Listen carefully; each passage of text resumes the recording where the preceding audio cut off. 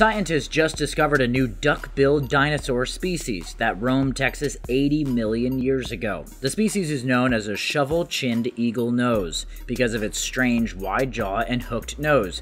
Texas Tech University professor Tom Lehman found the skull in Big Bend National Park in the 1980s, which is the most complete skull of a duck-billed dinosaur ever found. But the specimen wasn't fully analyzed until Miquel Crusafont, Catalan Institute of Paleontology researchers got their hands on it. The new species of hadrosaurid is more primitive than other known species, since its jaw and other characteristics don't fit with the main group of duck-billed dinosaurs.